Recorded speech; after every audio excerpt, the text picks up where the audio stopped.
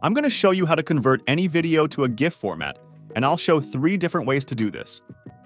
First, I'll show you how to do this in Adobe's video applications. Then, we'll go over GIF exports using Final Cut Pro.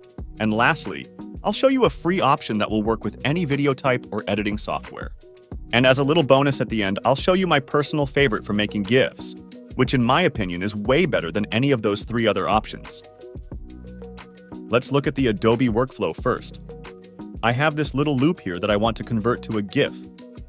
The easiest way is to send your video to Adobe Media Encoder, which you can then use to convert it to a GIF. You can also do it in the latest version of Premiere, but After Effects does not have this option built in. So this will work with your Premiere or After Effects projects, or you can drop an existing video into Media Encoder. And there's our looping GIF. One thing I want to say is that GIF as a format is pretty outdated. It's popular, but the compression is pretty rough for any video footage, and the file size gets out of hand very easily. If you need looping videos for websites, for example, WebM or even basic MP4 is often a much better alternative. Anyways, moving on to Final Cut Pro. You can't make GIFs inside Final Cut, but you can use Apple's Compressor for that. Drop your video in, use the animated image template, and that's it. Again, you can kind of see how the image quality suffers when it gets compressed to a GIF, but I know that sometimes people just really want that GIF. Not my favorite, but like Tony Soprano used to say, what are you gonna do?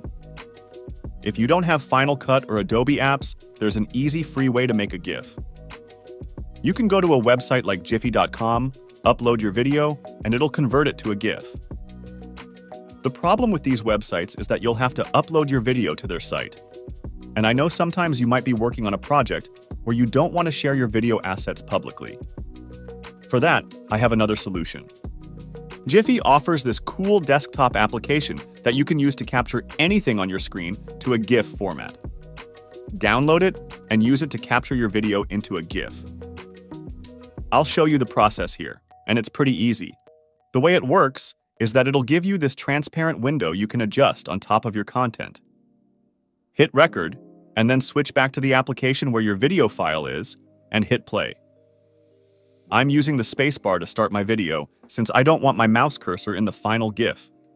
Once that's done, I can trim the beginning and end of my take, making sure it's a clean loop, and then we can save our GIF. Again, a couple of options here to change your loop type, frame rate, and pixel size, but overall the options for quality and compression are pretty limited. Lastly, you'll have the option to upload this to their site, or just save it locally.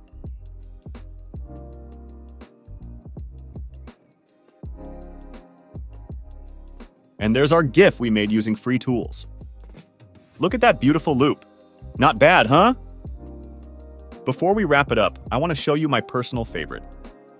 This is an After Effects plugin called GIF Gun.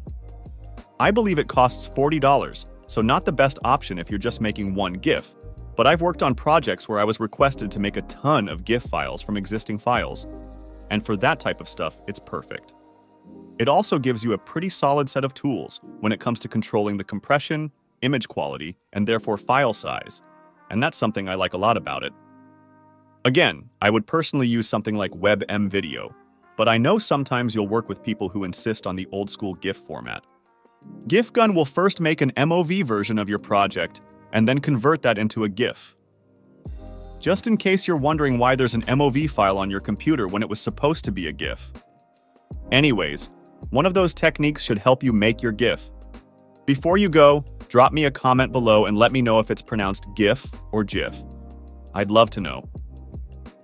Thanks for watching. I'll see you guys in the next tutorial.